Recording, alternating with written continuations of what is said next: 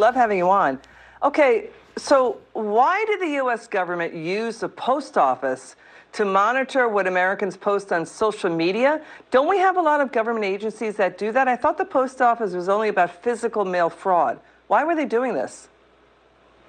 Well, they really can't come up with a legitimate justification. I mean, this is really outrageous. Look, the law enforcement authority, the Postal Service, extends only to violations of federal laws concerning the mail. So, yeah, they can investigate if someone steals mail, or they can investigate con artists who use the mail to defraud people. But to be monitoring social media and looking for, they were using search terms like protest.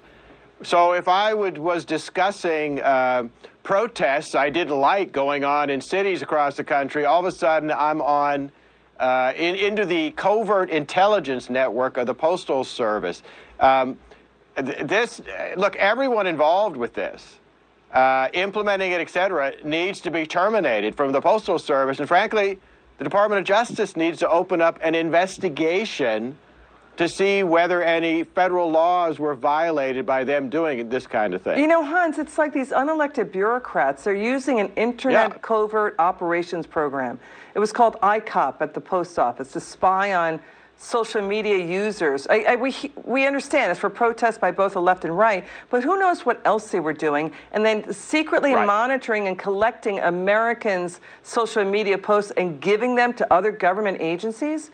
We didn't even know how we're being tracked by the government in this way, right?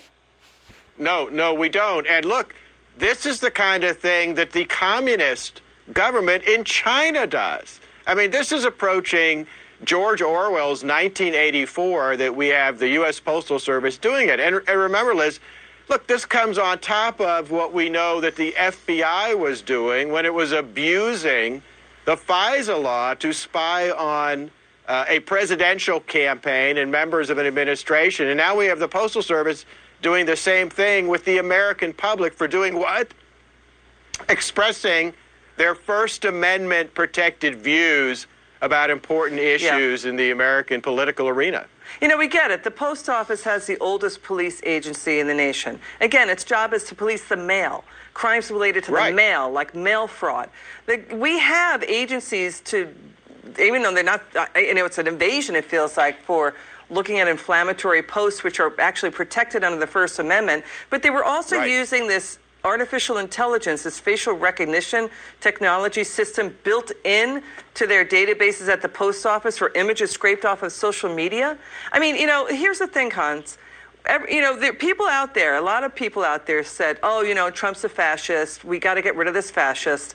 We have a system here, Constitution, Bill of Rights, and a legal system, right, that will stop any pushes like that. What's dangerous is unchecked bureaucrats in government who can hijack it and do things that we didn't even know about. Your word on that. Oh, no, I agree. The most dangerous thing to Americans these days is the administrative state. And these unaccountable, unelected bureaucrats that have this kind of power and get away with it. Okay, Hans von Spakovsky, good to see you. Report. Before I get into this,